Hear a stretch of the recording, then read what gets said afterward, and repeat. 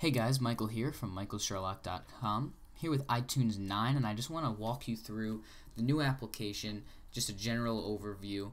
I'm going to give you an in-depth look at Home Share, what allows you to share music and movie files across your network between computers in a separate video.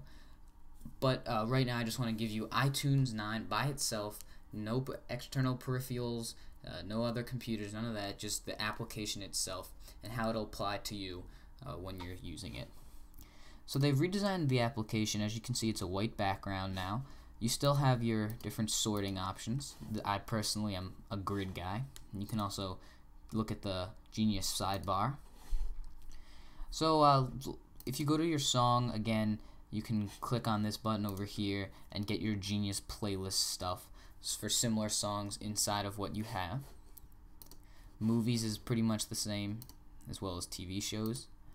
Podcasts, pretty much the same as well. Applications, pretty much the same. Ringtones, because on your iPhone now, if you have, or iPod Touch OS 3.1, you're able to purchase ringtones, but please don't do that. It's kind of the biggest scam ever to pay $129 for a ringtone when perhaps the same song is 99 cents on the App Store. Perhaps you already have the song or can get it from other means. Why would you want to pay more in a lot of cases, or at least the same for an entire song, or for a ringtone instead of getting the entire song? It's kind of a scam.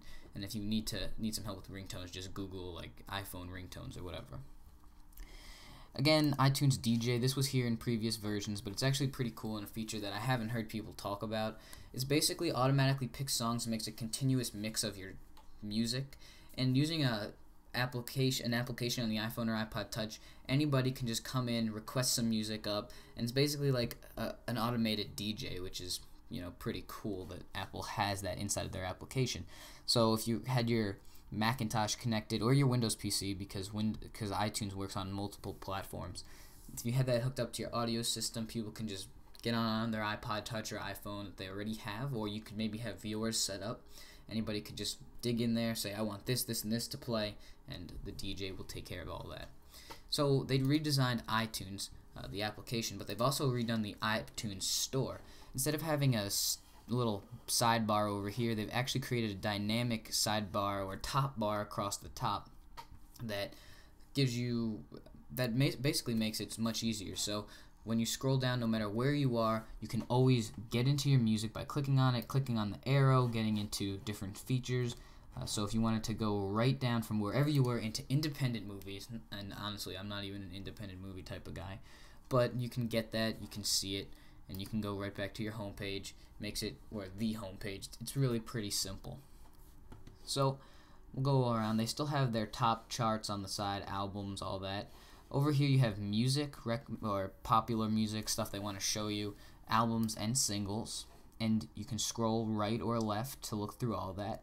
They've really tried to make it so instead of having to go dig in deep into their menus, they wanted you to get the most information possible from the least amount of work. So a lot more content is delivered right on the homepage.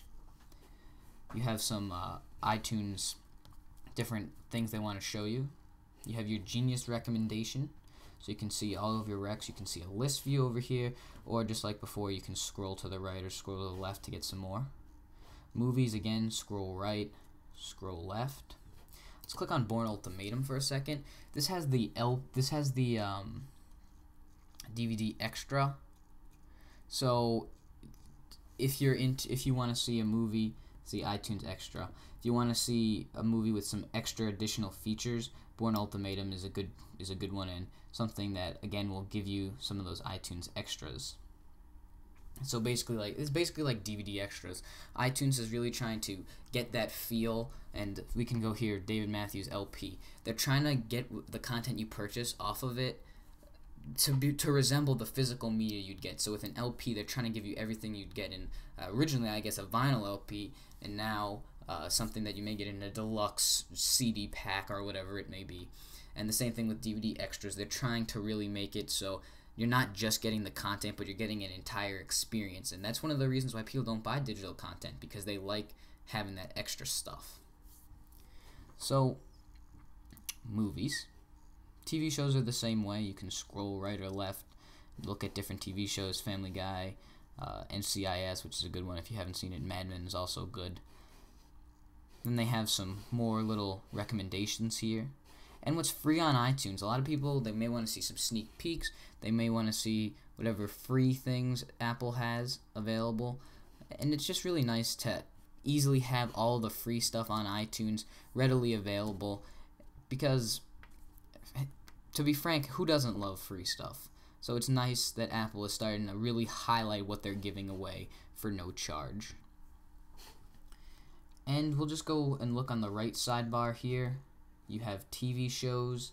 Again, you can look at full seasons or episodes. You can click that and you'll get a live preview right inside. Color page in the Sunday paper. What about radio?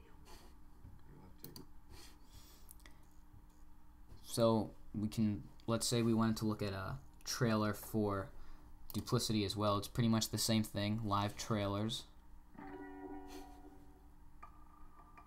Everything pops up really nice. Albums, it's going to be pretty much the same thing. If you wanted to listen to, I don't even know, I Got a Feeling, it's the same thing. It just makes it really, really easy. Then you have your Redeem, iTunes stuff, Genius Recommendations, Complete My Album, which if you don't know, it allows you to complete, if you have incomplete albums, you can buy the rest of the songs. And that's pretty much it. Again, App Store, you can click on that, go to the App Store, check out, again, top charts, all that. You have different applications, new and noteworthy, that you can look at what's hot. So that is just an overview of iTunes 9, the new features and just the new UI of iTunes 9. For more information on iTunes, you can go to Apple's website, or you can go to my blog at michaelsherlock.com, or check out my HD video content where it's uploaded direct, youtube.com/therevivedone. Thanks for watching, and have a good day.